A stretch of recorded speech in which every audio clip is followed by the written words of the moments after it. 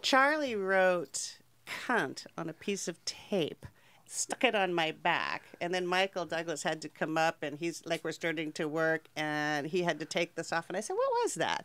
And Michael wouldn't tell me. I had to find out from somebody else, and the reason for this, was this on Wall Street? Wall Street. The reason for this apparently was because when he was talking to one of his cheerleader friends or prostitute people on the phone, I walked by the phone and went, ooh, Charlie, and the girl got jealous, or he was afraid the girl was going to get jealous, and I was so amazed.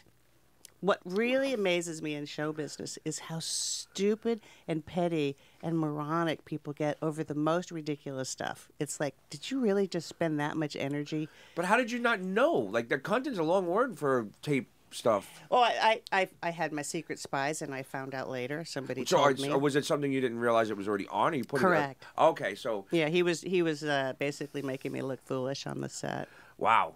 And that was a big movie. And I went to him the next day, to Charlie, in the makeup and hair, and I said, Charlie, come here.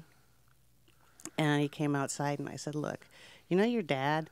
He's a professional. You know, like, if you want to be like Jack Nicholson or Gene Hackman, that's not the kind of thing you do. And it doesn't matter how you feel about me. You don't have to like me. But when you go there and you start writing cunt on a piece of tape and putting it on my back, what does that say about you? That's not a good sign. That's a 5-year. It's a fifth grade thing. It's exactly. like sophomoric. Exactly. He could have just called you a cunt to your face. Yeah, but most people are too scared to do that. I would be terrified to call you a cunt to your face. I would love to see, since you say you keep journals and diaries, I'd love to see what that entry was that day. Oh, God knows. I got to search for that. But I mean, you should publish all those eventually. One day, yeah.